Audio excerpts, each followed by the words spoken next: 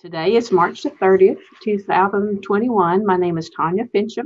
I'm with Oklahoma State University with the Oklahoma Oral History Research Program in the library. And with me is Harry Birdwell, who had a 16-year career at OSU. I hope I have that year correct, 1989 to 2005. Is that correct? Yes. Okay. First is the Vice President for Business and External Relations, and then the last 3.5 or so years as Athletic Director. And you're currently the Chief Operating Officer for Newmark? Correct. Okay. And this interview is being recorded with Zoom and will be part of the We Will Remember Promise Oral History Collection. And by way of context, 20 years ago, January 27th, 2001, a plane crash carrying 10 men associated with the Oklahoma State University men's basketball program. And in the aftermath, the university and the Cowboy community made a promise to always remember those lost that day. And at that time, Mr. Birdwell was the VP here at OSU. And then he became the athletic director a little bit later. So thank you for joining us today. Before we get to that day in January 20 years ago, let's learn a little bit about you. Start wherever you like. Well, let's see. Let's just start with OSU. I came from a small community in rural Oklahoma in the southwest part of the state. And from Fletcher, Oklahoma, which had 888 people when I graduated from high school in 1967, I arrived on the OSU campus in the fall of '67 with about 17,500 students on campus at that time. I thought it was the biggest place I had ever been, but I soon fell in love with OSU and have had a lifelong love affair since. I had a significant professional career before coming to the university that included being the general manager of the Oklahoma City Chamber of Commerce and being the executive director of the state rural electric cooperatives and being in the investment banking business. And I came to OSU in, as you said, 1989, and was fortunate to be in the employ of OSU for 17 years. My life changed, but my affection only grew for OSU. Since I left OSU, I spent a decade as the head of the state school land commission, the commissioners of the land office, and then a year ago became the chief operating officer for a very large and prominent commercial real estate brokerage and management firm, Newmark Robinson Park in Oklahoma City. So if you graduated from high school in '67, you would have graduated from OSU in 72.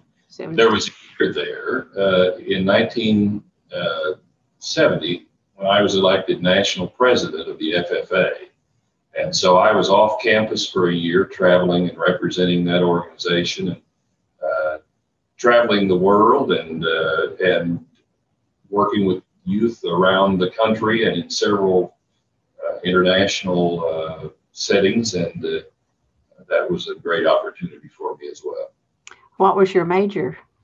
I majored in journalism and broadcasting at OSU with a minor in pre-law. And then following my undergraduate program at OSU, I went to the University of Oklahoma and received my Juris Doctorate there. Okay. And when you left Fletcher, what were your plans at that point? Your career plans at that point from high school?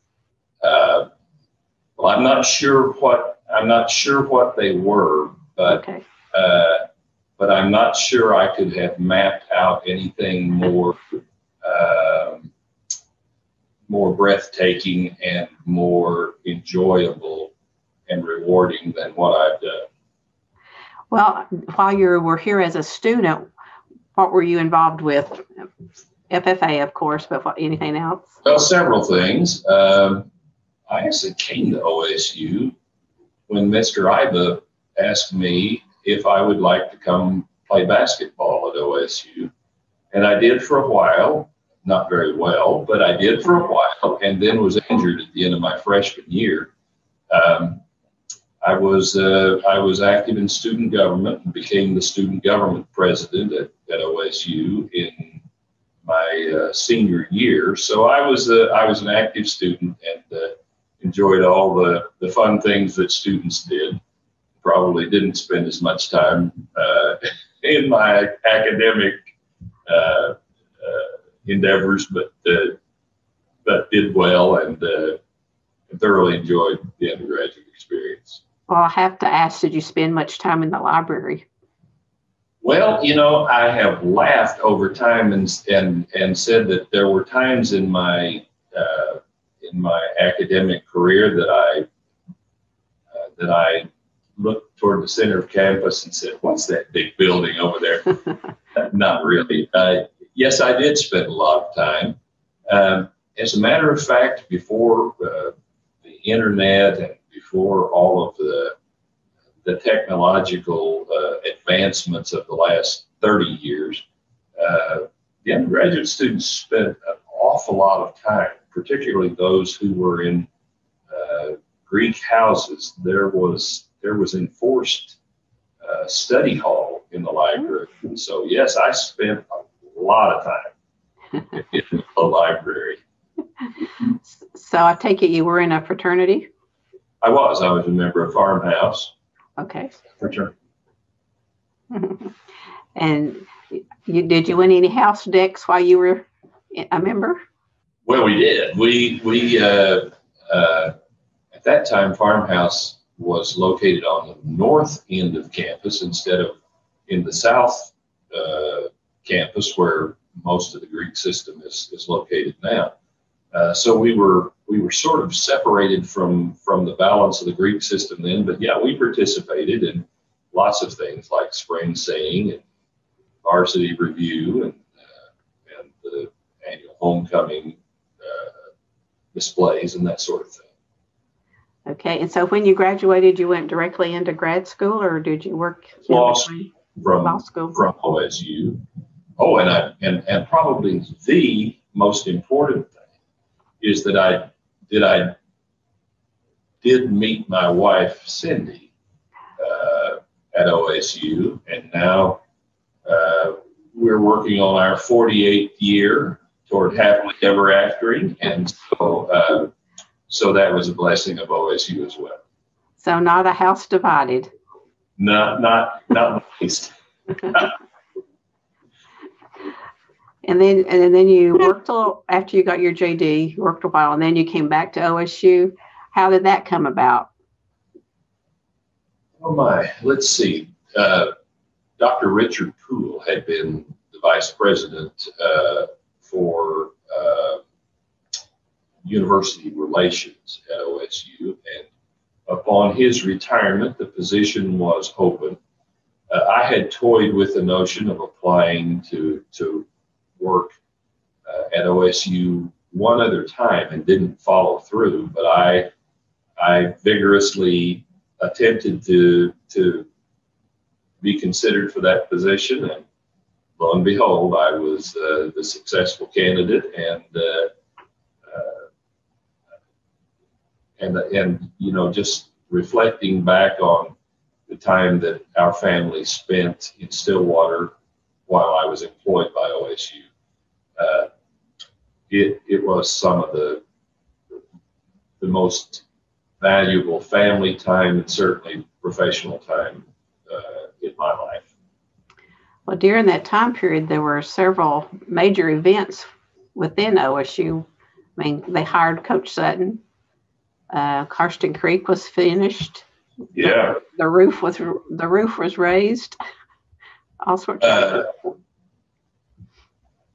I had a role in all those as vice president. The president of the university at the time that Coach Sutton was hired was John Campbell, who came to us from the University of Illinois.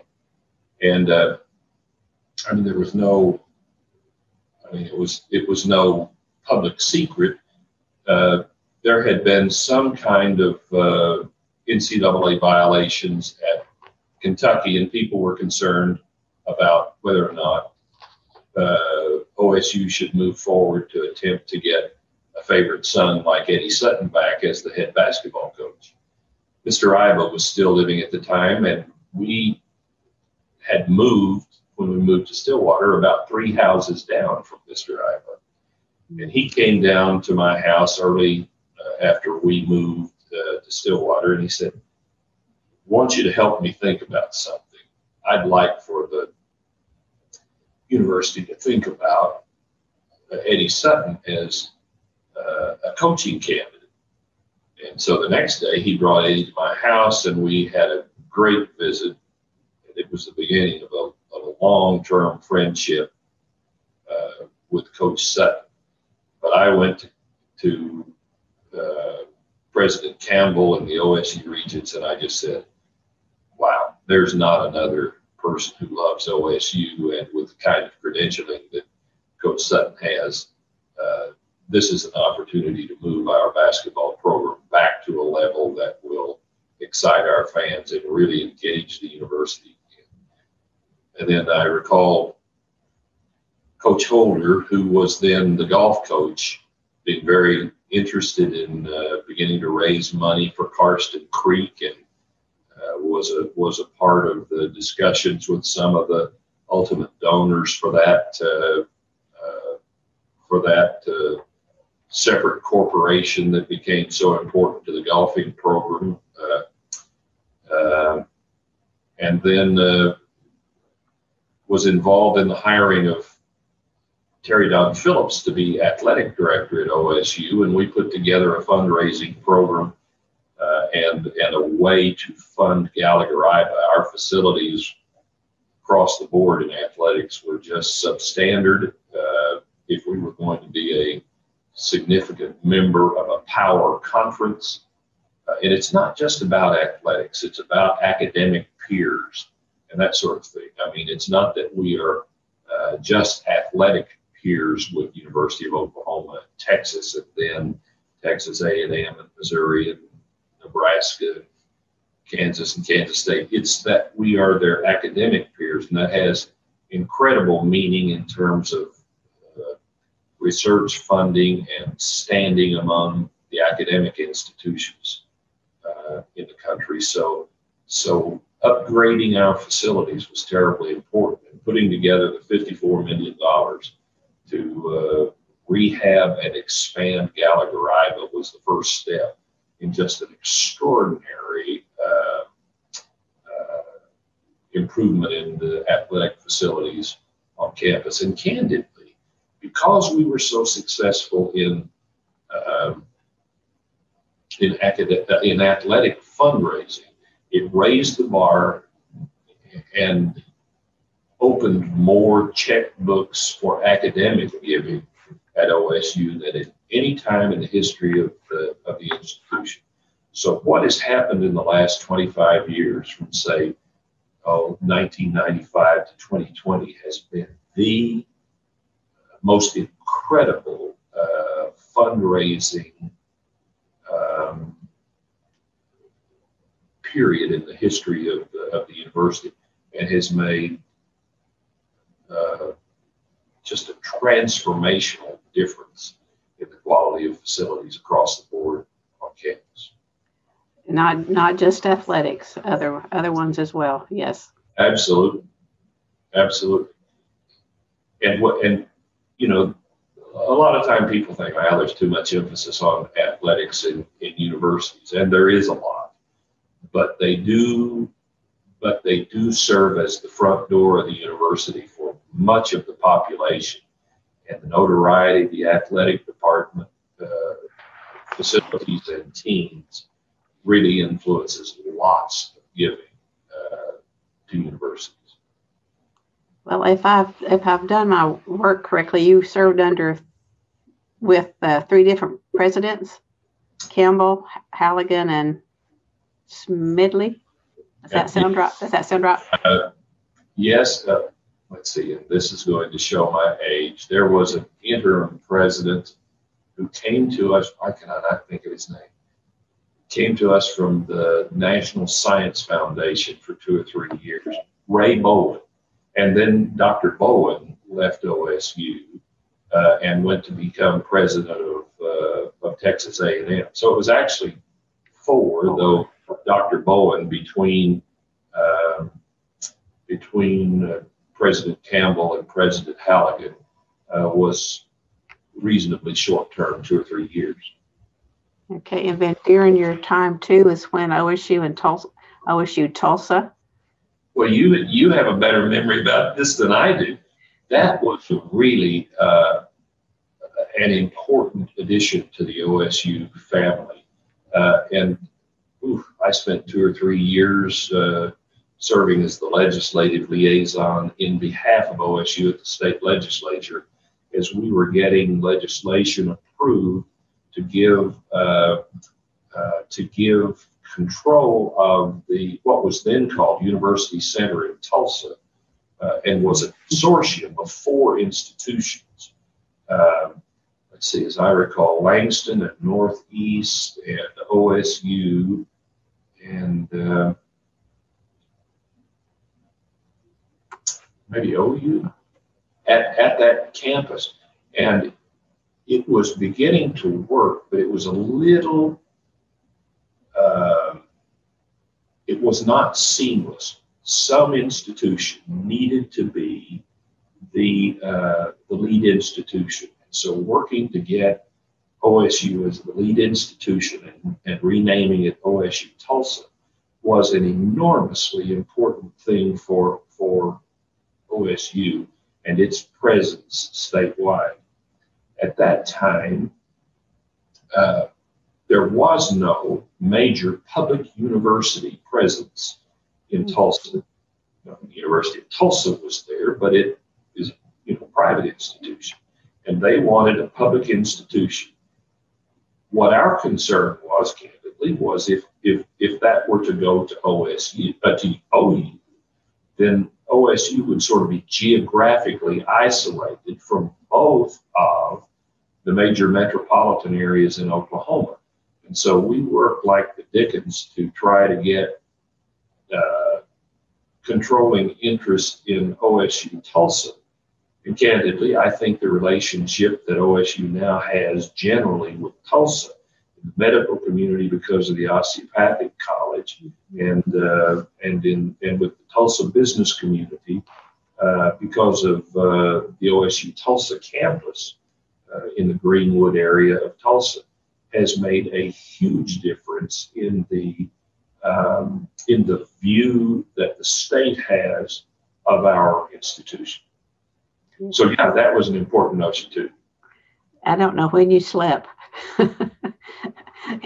Well, it was not a 40-hour-a-week job, was it? Well, it didn't intend it to be, but I will say this: it was rewarding. It was incredibly invigorating to see the institution grow, and yeah, those are great memories. Did you, after you've done both jobs, did you have a preference of which one you'd like better, the AD or the VP? People have asked me that a lot, and to have been the athletic director where you're in the public eye, and probably more than the other administrative positions on a day-to-day basis. I loved it, but I also loved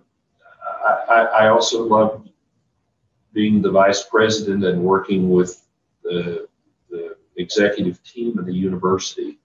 And as I look back across my professional career, I think every job I had was my favorite because it all put the puzzle together in terms of who professionally I am and was. And, if you choose to enjoy your work wherever you are, I think you can look back with satisfaction on whatever it is you've got to achieve. So I really don't have a favorite. I just love them all. Well, that's fair enough. Well, did you have a mentor or a person that influenced you the most influential person? Many. And I probably worked longest and most closely with President Halligan. Jim Halligan became a very, very close father figure in my life. And though I worked with him professionally, I would walk the plank for him. He's just a wonderful man, and took OSU as president from a point of not decline, but sort of plateauing, and took it to several new levels because of his vision and the things that our executive team decided to do in terms of housing on campus and athletic facilities and the prominence of athletics in the Big 12 Conference, and the need for real professional large-scale fundraising and improvement in research and research funding. And I just think that OSU was a place that just needed to explode in terms of its footprint and its prominence. And when President Halligan came to OSU, I think the difference that has become the last 25 years began and just continued on an upward swing. And those who have followed him have taken it even to greater levels. But I think he became a part of that significant momentum. Was it difficult to leave, to make the decision to leave?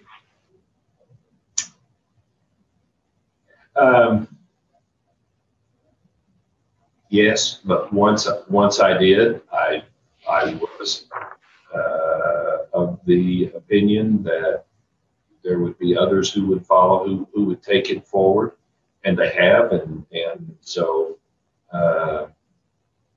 instead of being right in the middle of it, I'm a great fan from the outside on a day-to-day basis. Well, from you've done well from an OSU grad to where you are today. So if you're ready, we can move into our topic of the day. All right. January 27th, 2001. Take us through that day for you. Well, it was a fairly normal winter day. I remember that day because we were playing basketball in Boulder at the University of Colorado, and we needed to win the game. We had a good team, but seeding in the NCAA tournament was on the horizon, and we had a good team. I thought surely we'd go to Boulder and win the game.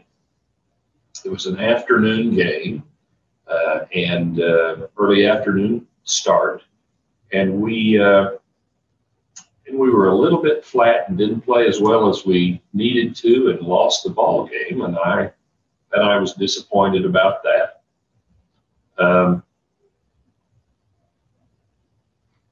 I remember distinctly my son coming in.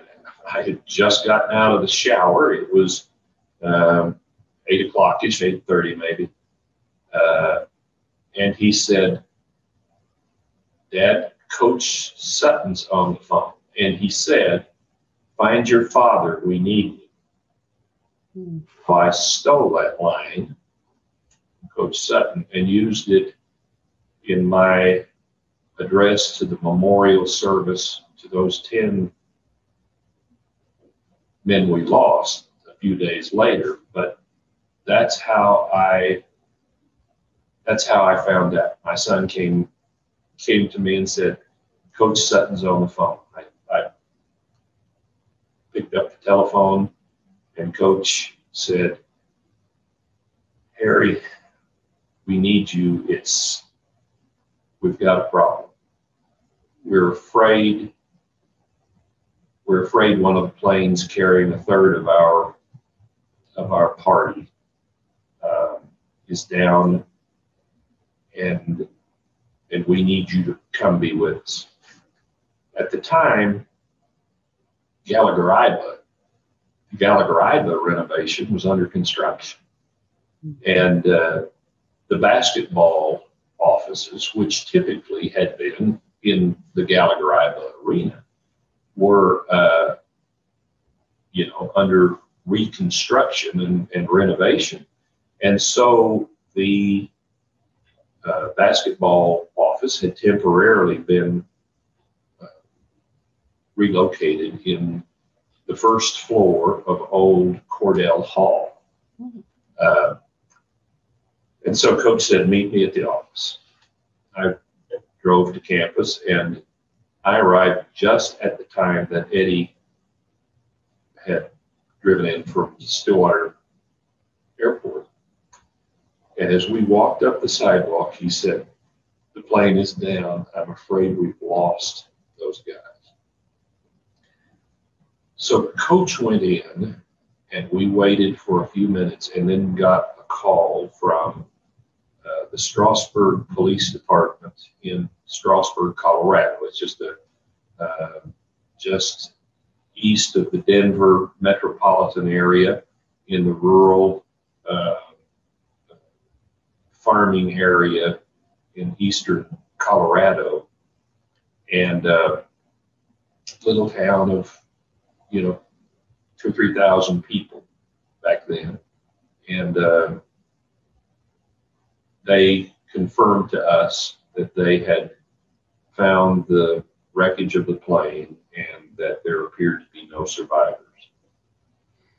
So the gravity of this circumstance, with 10 people involved, just suddenly struck us, and we had to set up a makeshift phone bank in the temporary basketball office quarters. Coach Sutton had the very difficult job of calling 10 families and telling them that their sons and friends and husbands and fathers did not survive a plane crash. I was responsible for answering incoming calls from friends and family and media and that sort of thing to tell them when they called. And then Steve Buzzard, who was the sports information director, joined me to do that, and talk to media and get continuing reports that were coming in from the law enforcement officials and the air traffic control in the Denver area. So then the next thing that happened after we went through the process of telling those who needed to know is that Steve Buzzard and I went out to the Stillwater Airport, where a bunch of media had assembled, and they were curious and wanting information and whatnot. But the official announcement was made by Steve Buzzard, who was the sports information director for the athletic department. And of course, being in that role, he knew every one of those 10 very well. It was a horribly difficult thing for him, but he made the official announcement and told the waiting press and the cowboy nation and everybody in Oklahoma the sad news and who all had been lost in that plane crash. Then President Halligan called a meeting of the executive council of the university, 4 vice presidents and himself, and then Terry Don Phillips, who was the athletic director at the time. And the 5 of us went out to what was a rented facility where the athletic director's office was, in the old Frontier Engineering building west of town.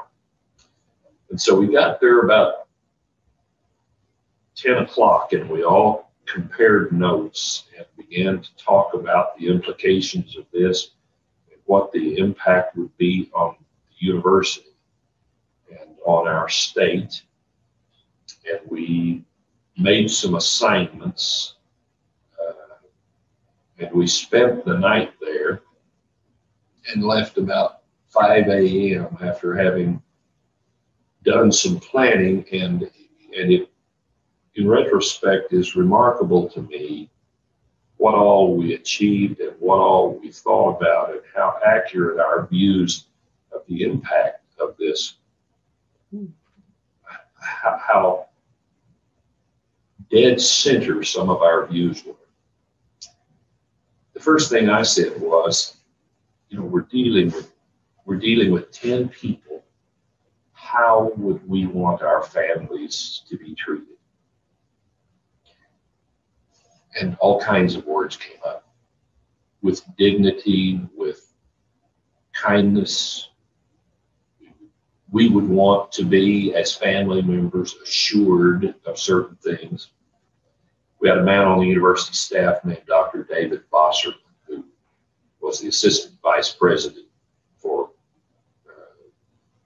business and finance for the university. He had been a decorated military man in his earlier career, and he had been involved in military protocol for the U.S. Army. And I said, the first thing we need to do is get somebody on site in Denver to evaluate everything that is needed there and everything from a protocol standpoint that needs to happen with the coroner's office and identification of the victims. And we need somebody who could serve as a liaison to give us information, because the families and family members are just going to be very, very curious to know what all is going on.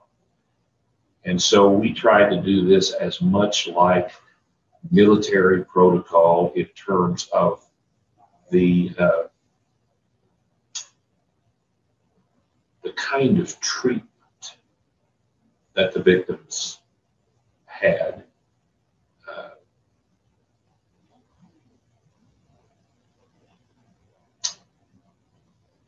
To make certain their families knew that they were treated with love.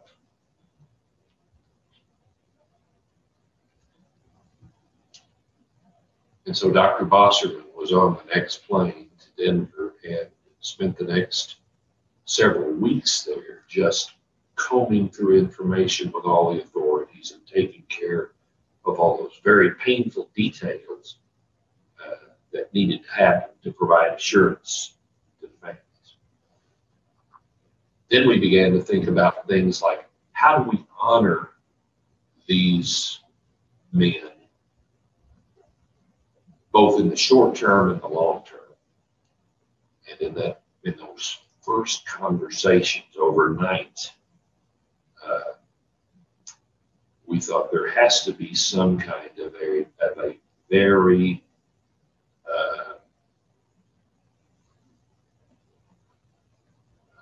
very important memorial service to honor them and their lives and service to OSU. So we began to think of a campus-wide kind of activity, memorial activity, which happened the following Wednesday, as I recall, where their lives were honored. Each of the 10 had individual memorial services, but a group service where there was the opportunity for the entire campus to pour out its emotion and to love those guys. We talked about what can we do even at that early time. What can we do to symbolize the feeling of the institution and the grief that we all felt? How can we permanentize, if I can use that word, our feelings? And we even talked about where we would locate a physical memorial. And we talked about the most logical place would be in Gallagher-Iba. And in fact, in the southwest corner of the main lobby of Gallagher-Iba is the memorial that we built. And we talked that night about what can we do to assure the families and the university and the whole state that this is a matter of such importance that it really is a sort of turning point for the university to prove what the soul of this institution is like and how it's different than lots of public institutions. I have had over the last 20 years, I don't know how many thousands of people just say, that's the point in time where we really came to believe that Oklahoma State University is a different place, that there is a more family-oriented environment, and people care about each other, because so many of us who attended OSU or worked there and fell in love with the place came to feel a sense of family that just doesn't exist on a lot of public university campuses. And I think people really came to believe that there's something special about OSU because of the way that the university community and the alumni community and even the whole state just came together and pulled together and helped together.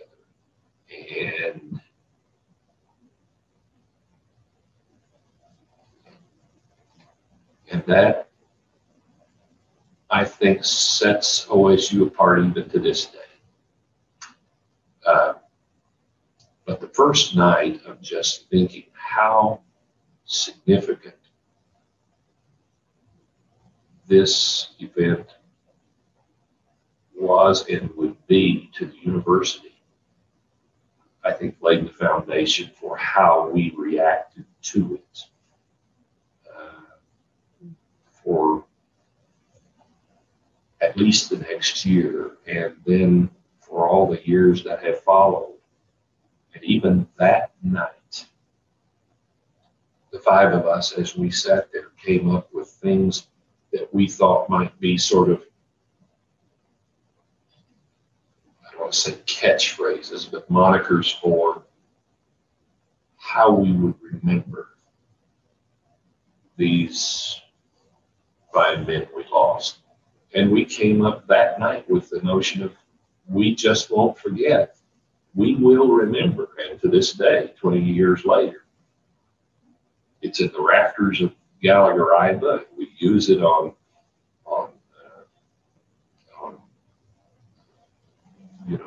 advertisements for the annual fundraising scholarship drive and all that. Golly, in the ensuing days, we planned that memorial, and we started to think about the memorial alcove that would be the permanent remembrance in Gallagher Island. We thought about things that we could do to recognize and remember the families.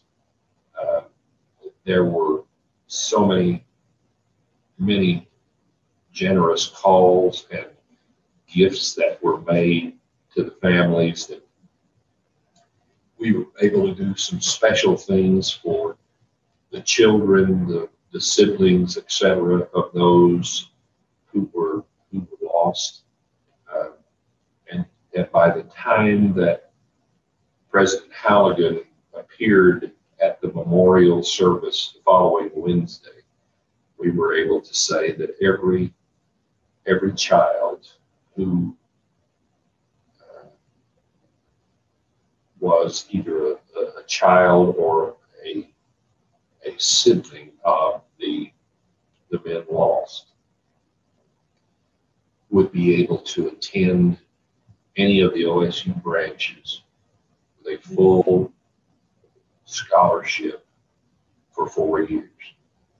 So I think recognizing how we can help the families treat them and their loved ones with dignity and the promise that we would just never forget.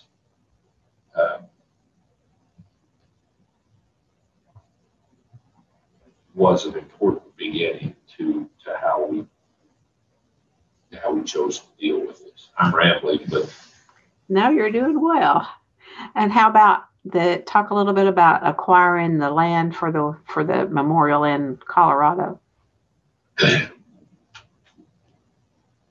Yeah, we thought, in addition to the memorial in Stillwater, it was important for there to be a remembrance at the site. And the crash occurred a mile or so outside the little town of Strasburg on a dairy farm. And we got with the owners of the land and we said we'd like to acquire part of your land so that we can build a memorial, and that in the future those who remember this incident could come to the actual site and pay their respects. And so we did do that.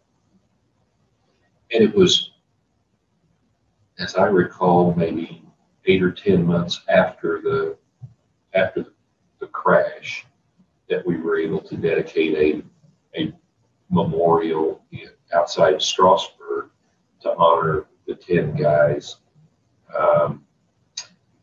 And it's a dignified memorial. I'll never forget going out there and then seeing that dedication and we took all the families and the family members. And when we pulled up to the site, it was an unusually cold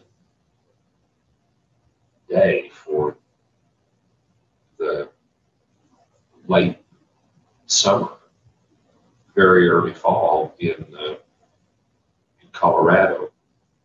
Dreary. The kind of weather that you would say, well, yeah, if you're going to have a very sad, very somber day, this is exactly what it'd be like. Spitting rain, the aching parents and siblings and spouses. I mean, that was a difficult day to join hands and walk from the road to the very place where your loved ones breathed their last. But again, I think it was part of the assurance that we won't forget, and that we have an obligation to tell those who come after us that these were special people who made an impact on our university. that we cared deeply about. Some of the things that are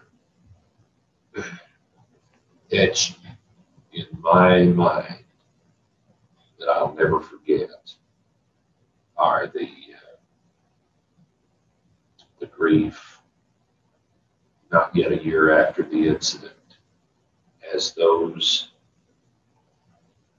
family members saw those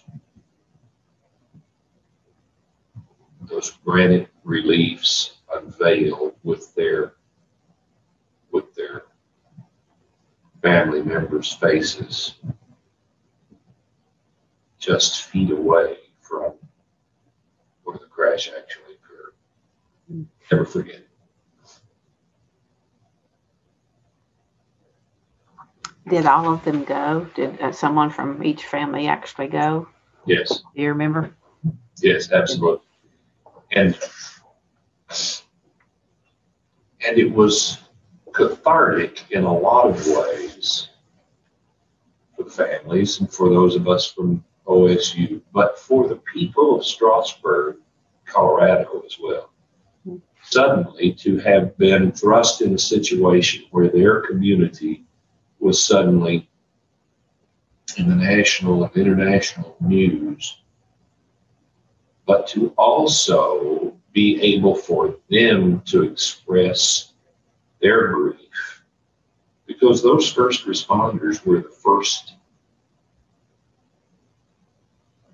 to deal with the incident that was thrust on them. And so they felt the need to express their care and their reassurance to the families. And it gave the families the opportunity to meet the special people who cared first for their loved ones in the circumstance. So I won't forget that. Well, and then not too much longer past that, they dedicated the one in Gallagher. They did. And it was beautiful as well. And again, every time one of these things happens, I guess it's just that much closer to turning corners and to beginning to heal. And now as you look back at the incident, certainly it doesn't make it any,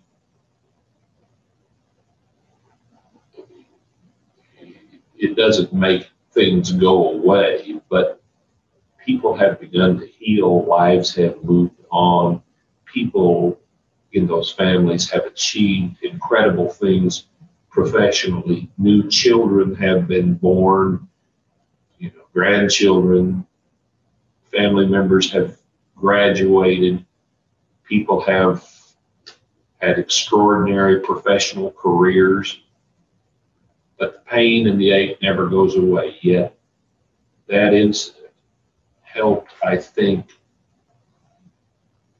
weld people together in a special way because we coped with a tragedy as a group. Well, if I recall, the memorial service in Gallagher was very well attended. It was packed to the rims, and sitting up on stage and watching the people. It was a powerful service that touched a lot of people. I was asked to deliver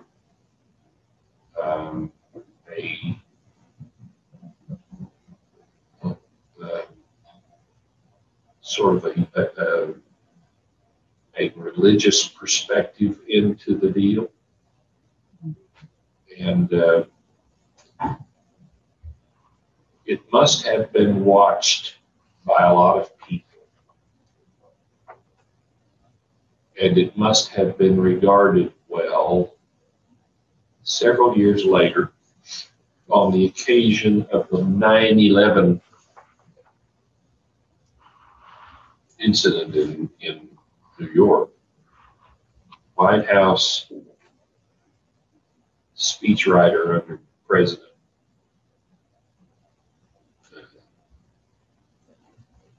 George W. Bush called me and said, "Do you mind if the president uses the same scriptures and the same notice in the memorial service to honor the lost at, in the World Trade Center? Would you mind if he uses those same influences in the National Cathedral Memorial?" And I said, "Well, would be quite honored, frankly." But I think a lot of people saw how we handled the circumstance and believed that it was dignified and caring, and it had ramifications that we, frankly, didn't ever contemplate. Yeah, I remember you saying something about to embrace the players on the team because they were young men that needed to live beyond this devastating moment. I recall it. Yeah. You know, another thing that I recall is we unveiled the little alcove in Gallagher Island. There's a member of the music faculty at OSU named Brand Adams. Dr. Adams is a brilliant composer and quite a valued asset to the university. But he took a line out of the message I delivered at the memorial service, and he wrote an anthem called "Father to the Fatherless." And it was unveiled, or its debut was at the unveiling of the statue and the little alcove there. One of the interesting things, and I think I shared this story with you once earlier, Tanya, is that we were talking about what shall we do in Gallagher Island that will make an impression on people who will walk through this building for the rest of time, for so long as that building stands. It's right near the academic center where every student athlete who attends OSU goes to their daily academic activities and class planning and computing and that sort of thing. And we wanted that to be a heavily trafficked spot that everybody would have to see. And so, and then people who come to games there and the visiting teams who come to play at OSU have to pass it to go into the visitors' locker rooms, whether it be football or basketball or whatever. And so we decided on what we would like it to look like. And one of the things that we wanted to have was the statue of a cowboy that would reflect sort of the reaction that the university and our state had toward the loss of these guys. And we call it the kneeling cowboy. And we chose, at the suggestion of one of the families who had lost a son in the crash, a noted sculptor named Harold Hogan, who had OSU ties and is a tremendous Western art sculptor. So I invited him to campus and brought him into my office at Whitehurst, and I said, "H, we want you to think about a sculpture that you can do to reflect a grieving cowboy." And So I just described the emotion of the incident to him, and he knelt down beside my desk and began to scribble. And he scribbled in just a couple of minutes the image of a cowboy with his hat resting on the ground, and you can tell he's just in terrible pain and grief. And I said to Harold, "How did you do that so quickly?" And he said, "Well, except for the face, that's me." I said, "Tell me more." And he said, "Several years ago, my wife and I were riding our horses just recreationally one Sunday afternoon on our ranch near Kremlin, northwest Oklahoma. And one of our friends had come to tell us that our grandson had died. And so in his own reflection on his own grief, he was able to capture the mood of the institution and how it felt about this plane crash. And from the time he sketched this image on the corner of my desk until it appeared in life size in bronze to be erected in Gallagher Iba, the image didn't change. But again, I think the dedication of that memorial and the one in Colorado, I think tasteful and were done to show the depth of grief, but the care and the permanence of our feeling in regard for these guys that we lost. Is there a significance to the hat touching the ground, or? Well, according to the sculptor, he said to me, there are only two reasons why a good cowboy will ever let his hat touch the ground. The first is he's been bucked off and a hat has been lost. And when he is grieving, he won't otherwise let his hat touch the ground. But that's just a reflection of the detail to how emotional these losses were. Well, you can feel it just by looking at it. At least some of us can. Indeed. How did the rest of the memorial that's behind that, like the granites and the inscriptions and all that, how did that come about? We put in place a committee to sort of work with us to design what we thought we would like to see. And certainly we wanted to have in granite the faces of those we lost. And then there is an indication of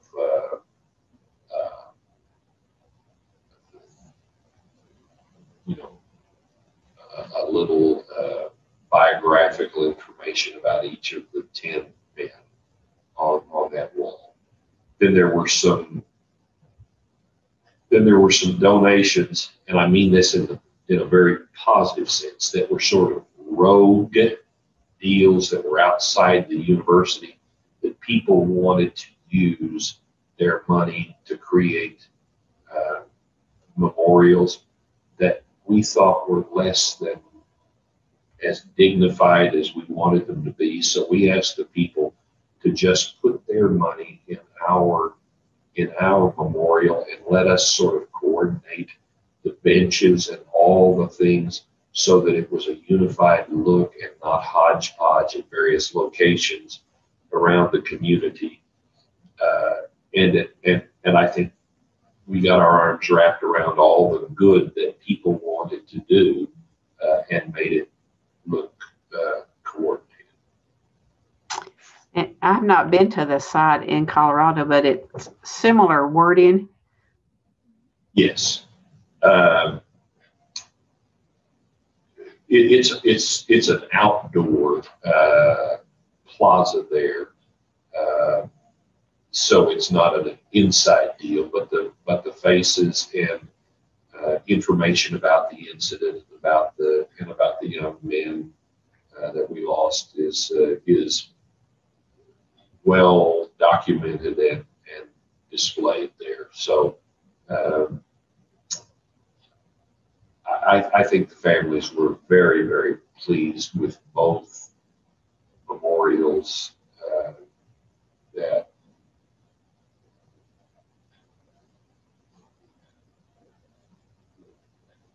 honor their lost loved ones.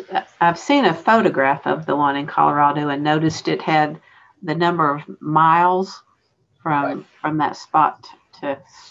And one of the, let's see, just a goofy thought that what we wanted to say as we dedicated that one was that they couldn't go too far away from Stillwater without knowing the familiar place that they had traveled from, and without knowing that the people back at that familiar place had love for them. So what we did is we got Terry Wheeler, who was then the chief florist for Colonial Florist in Stillwater. And I went to Terry and I said, I want you to build the most beautiful wreath that you can find from the foliage on this campus. Because I'm going to take it to Strasbourg when we go.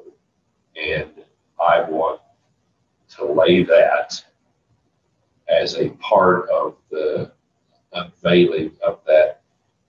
And so there were berries from the various hedges, and there were leaves from the various kinds of trees, and branches from the evergreens, and flowers from the central gardens. And it was just a gorgeous wreath, about 3.5 to 4 feet. And we laid that there with the notion that regardless of where people go from OSU, you can't ever leave it because it's always in your heart. Ian's thought of a lot of things. Yes, yes. Do you come back for the anniversaries? I'm even in this year, which was the COVID year, we had the group together to as many as we could. But yes, and I stay in touch with several of the families. We put together a committee of 10, probably about the second day. And we just said, every family needs an ambassador from the OSU staff to stay in touch with them, find out everything they need, get any information they want to know about, and just coordinate with the families. And that group of 10 became fairly well bonded, though not all of us knew each other terribly well before that incident. But the fact that every family had somebody that they could lean on and cry on their shoulder and ask tough, penetrating questions and yell at if they wanted to because of their frustration. But whatever we could do from a personal touch standpoint, we tried to get those people who would just give a lot of their time, and it did take a lot of time over the next year or so to be sure they were always kept in the know and knew exactly what the university was doing. And as we began later to work with the National Transportation Safety Bureau and find out any information that they had or were uncovering about the incident, putting to bed any rumors that, were found to be untrue and all that kind of thing. Just being sure that the families had information and care and answers to questions was awfully important to us. And then at some point there was a task force created to do the travel policy, to address the travel policy issues. Yes. One of the things that occurred to me, and I don't remember who suggested it, but I chaired it. We put together a committee to develop a travel policy for OSU from that point forward, to be sure that we looked at everything we were doing to be absolutely certain that there was no stone unturned, such that when student athlete travel was involved, we were operating from a state-of-the-art procedure.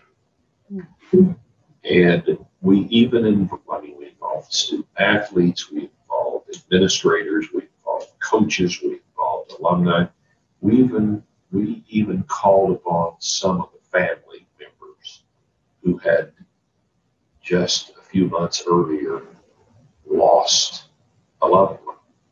And we said, help us be sure this never happens again. We need to have a state-of-the-art policy that has procedures, checks, and balances to be sure that we are doing the right things for our young men and women who represent OSU all over the country. And frankly, that took courage on the part of those parents who had lost a beloved child. Frankly, we got asked some very tough questions. There were times we got yelled at, but we had to go through the process. And I think we developed for OSU the state-of-the-art travel policy for athletic teams. Wasn't too much later that I was named athletic director, and so I carried that on to the Big 12 athletic directors and then to the NCAA Division I athletic directors, and then after that, Division II and the lower division schools, to say, here is a model that you can use for your travel accommodations and actions of your institution. And I'm pleased to say that because of the work that OSU did, I think a lot of NCAA institutions now travel more safety and with greater care than 4-hour incident. So maybe one of the positive things that happened as a result of the tragedy in our case was that more student athletes out of a lot of places are now traveling more safely. Mm-hmm. Well, during that entire time, other coaches were supportive from around the country, I take it? Well, it was really more athletic directors who were responsible for the entire travel programs of their own institutions. Yeah. And I still occasionally have, though I've been gone from the athletic department at OSU for 15 years or so now. But I still occasionally get a call or a note from a former colleague at an institution here and there saying thanks for the role you played in being sure we travel more safely. So besides that, and then the memorials and the tuition for the siblings and children, there were scholarships, or was that a different? That may have come from a different source. The scholarships that they have named in each one of the men's names. That was an intentional thing that Okay. came a little later on to say, well, yeah, we will remember, but let's talk about how can we do more to help people who want to study in the same area as my son or my nephew. We'd like to donate some money. Well, okay, let's set up scholarships in athletic training or journalism and broadcasting or whatever was of interest to the particular family. And so as a result, even a further continuation of our remembering them is to have set in place scholarships that honor their legacy. He's done a lot. If you've got the replica behind you, how many of those did he make? Reach. This is a. There was a series of 50 of these that were made. Each of the families was given a copy of this, but 50 is all that were made. They were all in the owned by OSU. The mold was broken after the 50 were made and will not be replicated. So it is a limited edition and will remain so. So it's mostly family, and then the ones in the immediate circle around that whole time period. Yes. Yes. And I do believe that anybody who was blessed to receive one highly treasures. Mm-hmm. And then for a long time, people would wear their lapel pins. Yes. That became sort of the symbol for the entire tragedy, is that little orange lapel pins were worn by people from the time of the memorial. We still wear them back every time that we gather together. I wear them to every athletic event I go to in Oklahoma City. One of the touching things, and again, I say he was my mentor, but President Halligan, who now is in his 80s, after he became president emeritus and retired from OSU, he was elected to the Oklahoma State Senate, served several years in the state Senate. Mm-hmm. He would always wear that little orange lapel pin, and people would ask him about that, and he said, but I'm not just wearing it now. I have specific orders to my family and in my will and such that upon my demise, I would be buried with that in my lapel. And I think it made such an impact and was such a turning point in his career. One time, I mean, you just think back about these things that you haven't thought about in a long time. One of the very wealthiest OSU alums who has just given a lot of money to OSU and its academic components. His wife said that when he died, one of the last things he said is that he wanted one of those little lapel pins for his burial. And I was going to his funeral service in Memphis, and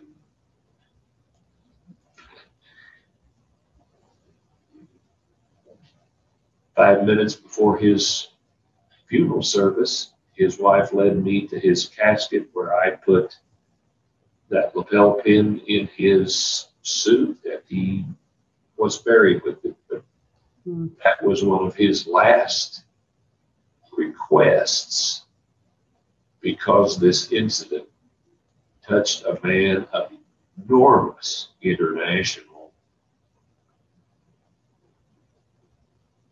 wealth and intellect and influence. That's what he wanted. But I think where the components of the entire reaction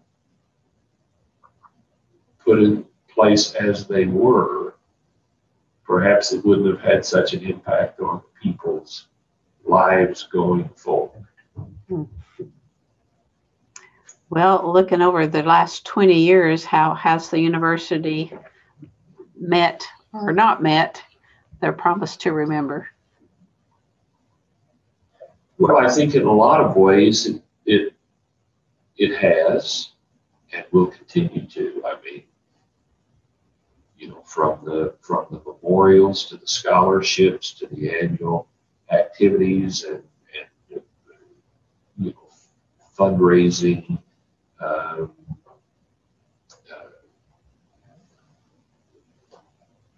You know, activities that run each year.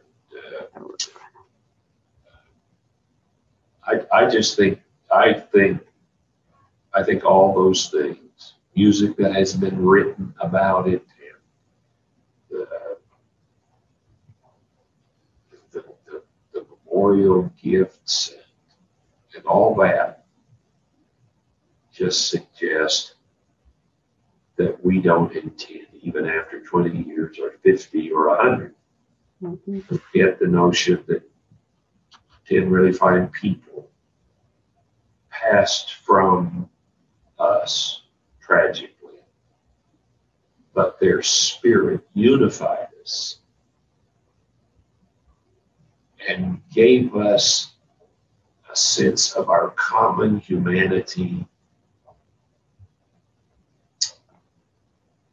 and the goodness that is in people, and the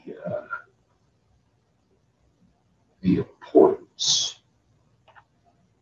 of an institution on all our lives.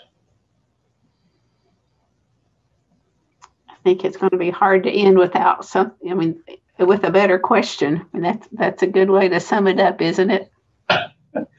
Well, I hope. Did you have you participated in the run initially? I think the times I've been in it, I did more a quick step walk. That would be me, the fun walk. Yeah, that's what I would be doing too. I mean, not that this matters to this. One of the goofy things that happened to me not too long after this is that I decided I was a very spry, young, invincible person. And so I decided to take a fall from a 14-foot ladder and broke a hip. So I didn't do so well in the early years of the run. And that kind of changed my lifestyle a little bit. And I I walk, but don't run nearly as much. I'm thinking we all could have done the virtual one this past year. Yeah. With COVID, since it was virtual. But that has brought a lot of funds and resources, forward too with the counseling service here on campus. Yes. The thing that I look back. Let's see. I'm going to. I hope you edit this out. Oh, when you start thinking about how what things were watersheds. I remember 2 years later, in say 2003, it is the first time that our basketball team went back to Boulder to play a game against the University of Colorado. Mm-hmm. Our new travel policy was in place then. So everybody on the team and the traveling party was on the same jet.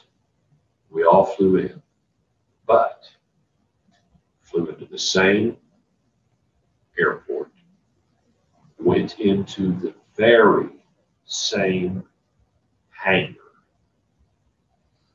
that the guys had come out in 3 planes, 3 smaller planes, that fateful night. University of Colorado did a marvelous job honoring our team and OSU. And again, you talk about the commonality of people and the common good in people. I'll never forget how kind the people of Colorado were to OSU for that whole time. But that night they honored our team, and our team was visibly moved by being honored as they were during the game and at halftime.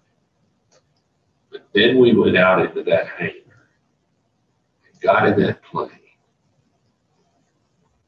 And the air was as so heavy and the tension such that you could cut it with a knife, because some of the guys on that team remembered 2 years before where they had been and how they were those who survived because they were on different aircrafts. But that night there was just such an emotional departure. But when we ascended and left that area of Colorado, and when we had come to flying altitude, you could see on those coaches and those players and the staff just a feeling that of hope that they had sort of left behind a very frightening, negative experience. And they had sort of turned the corner to move forward. And though only a few were there, you could just sense what a turning point that was.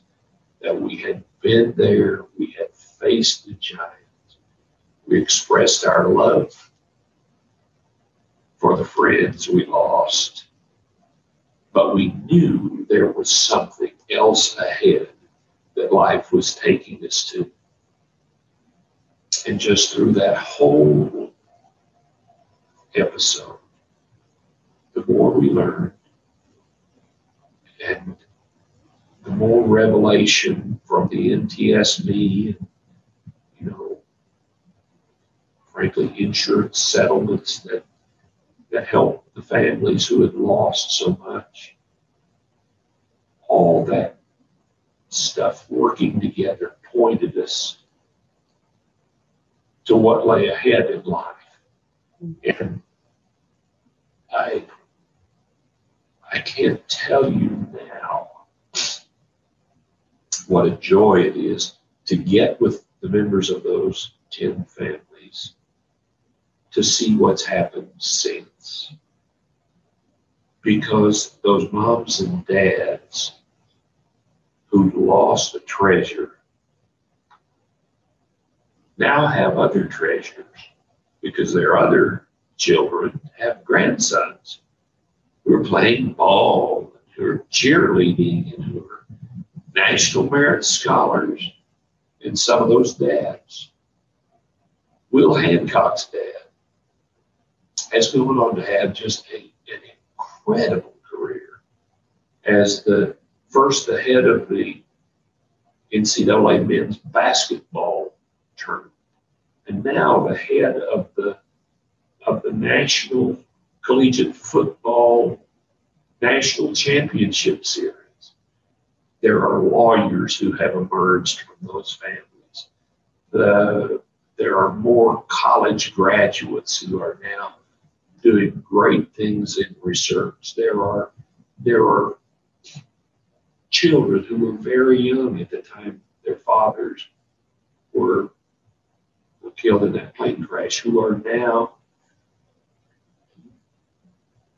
world-class scholars in great universities.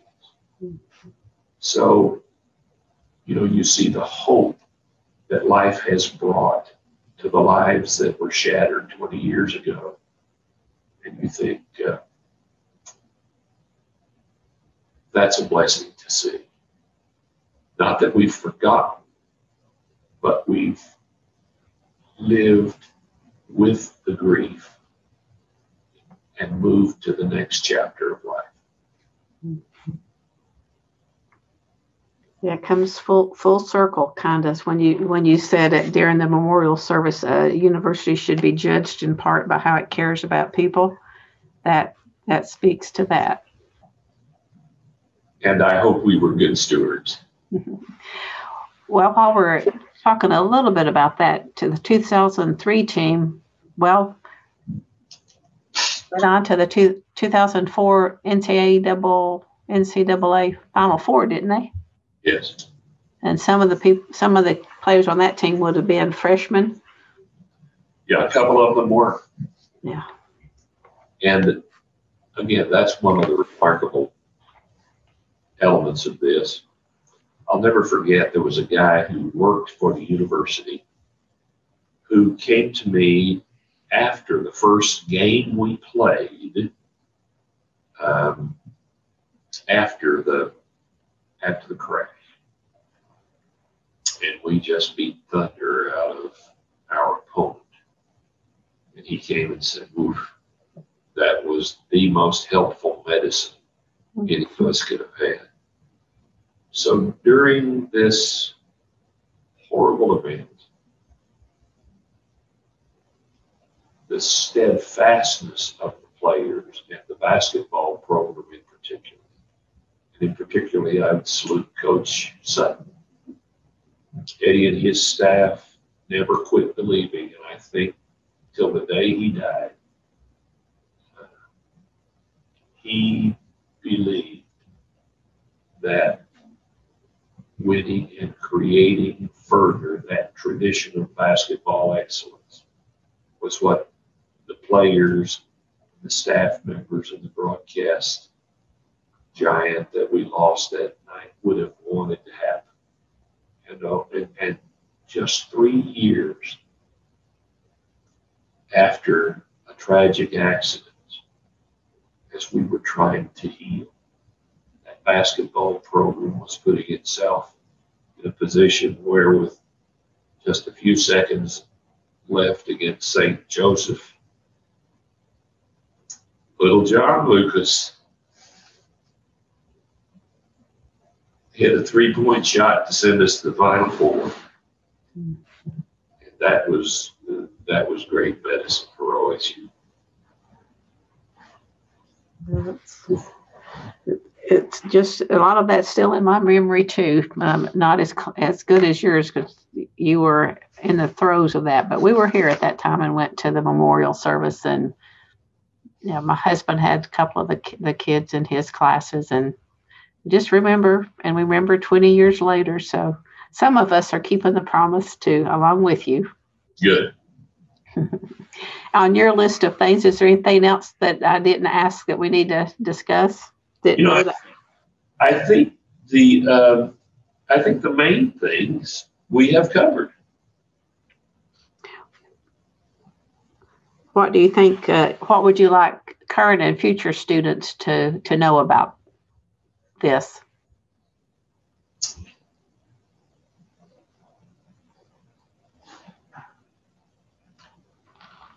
That a circumstance like this, despite the tragedy, can bring people to understand their similarities more than their differences.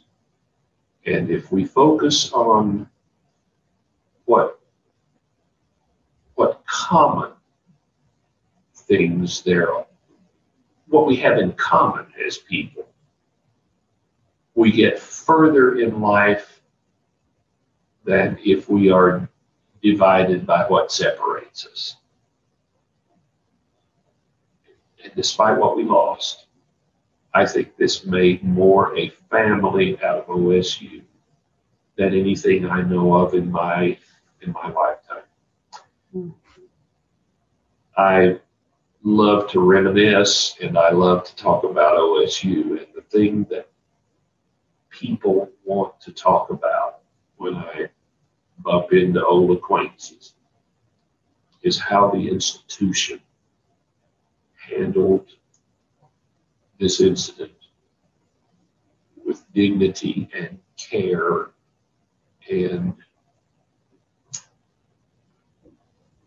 I think projected to a lot of people that regardless of who you are at OSU, you're part of the family and you're a part of a tradition and a heritage that gives you a brotherhood and sisterhood with a lot of people.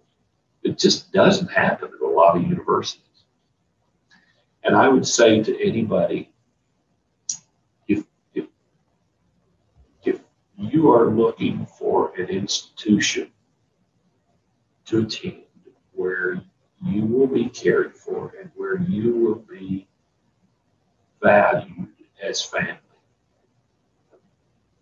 I've been on a lot of university campuses as a vice president and as an athletic director, and I haven't found one that I think would have been more perfect for me than OSU.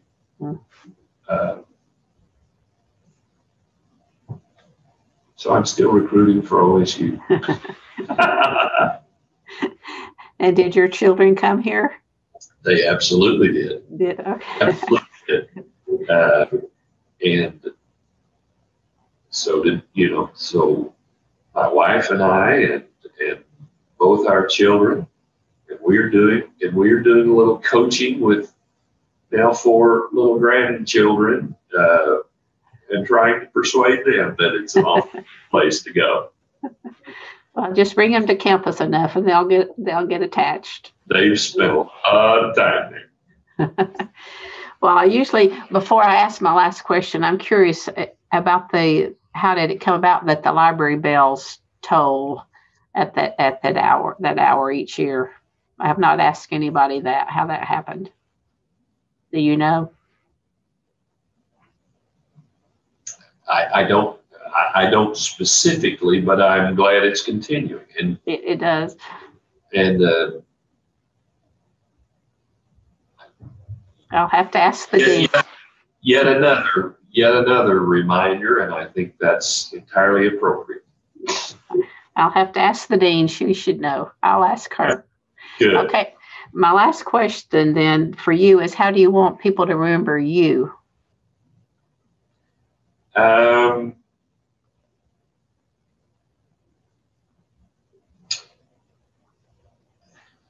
boy, now there's the next long answer, but I hope my legacy is someone who tried to make a difference wherever I was to help people grow, to help people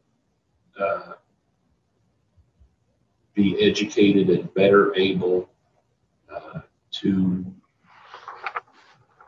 compete in a changing world economy.